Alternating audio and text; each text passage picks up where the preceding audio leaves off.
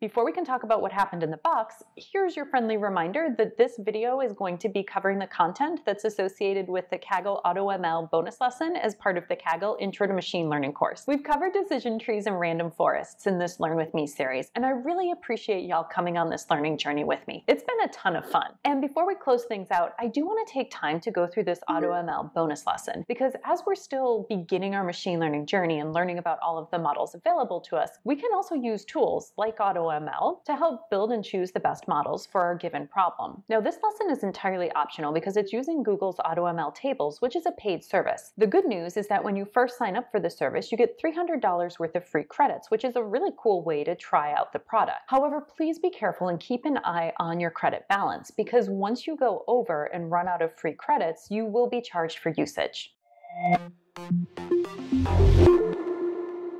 So we're on our last video with pancakes,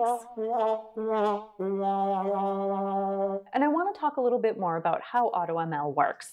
So using our pancake data in AutoML would be like taking all of the possible recipe ingredients and amounts and giving them to AutoML and saying, hey, AutoML, I want you to come up with the fluffiest, most delicious, most scrumptious pancake recipe to ever grace the plate. I don't know about you, but that's something I could definitely use in my life. And that's kind of what AutoML is capable of doing.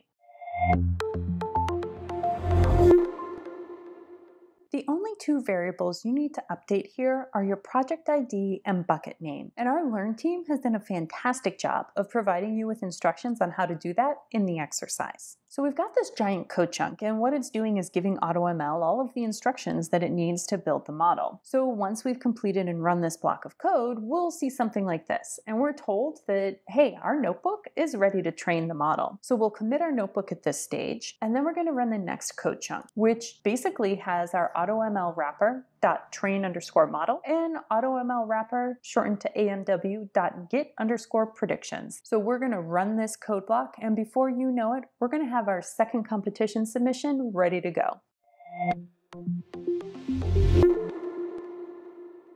Combining everything we've covered in this video, along with the material available on the Kaggle Intro to Machine Learning AutoML module, there's one big recap we've got today. And that's that we learned how to use Google Cloud's AutoML tables to automate the machine learning process. And with that, we did it. Take a deep breath. Take a moment to congratulate yourself. We've just completed all of the content in the Intro to Machine Learning series and the AutoML bonus lesson, and that's really awesome. I'm so excited to hear about what you're learning next.